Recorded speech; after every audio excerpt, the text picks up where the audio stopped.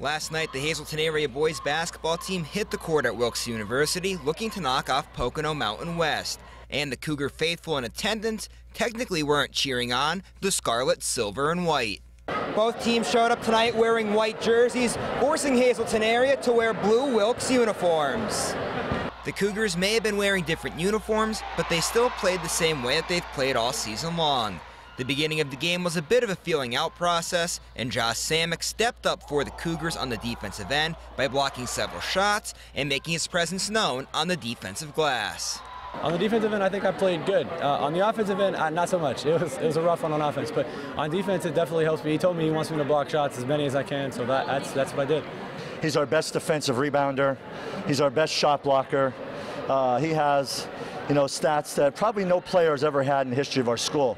900 points, approaching 600 rebounds, almost 150 block shots, over 125 assists. He's a Division II scholarship player for a reason. At the end of the first quarter, the game was tied at 12. But in the second quarter, the Hazleton area offense came alive by hitting shots from everywhere. Perhaps the biggest jump came when Demir Faison got the ball in transition and went up for one of 3 Cougar dunks on the night. They say that those are only 2 points dunks, but at this level, maybe at the college or pro level, maybe it's not as big of a deal, but it's a bit demoralizing in a high school game. The Cougars led 29-21 at the break, and in the second half, Hazleton area continued to roll. Pocono Mountain West had no answer for Jeff Planutis, who scored a game-high 21 points.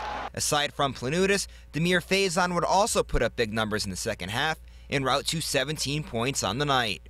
When it was all said and done, the Big HA poured in 40 second-half points on way to a 69-50 victory, putting the Cougars in the state quarterfinals for the first time since 1995. We've been working towards it for years now, and it just feels good for us seniors and for everybody else on the team to finally make the quarters, especially being in the state tournament. And now we have a big game on Saturday. So we're in the Elite Eight for the first time in a long time, the first time in my tenure, and we're going to enjoy this for the next couple hours.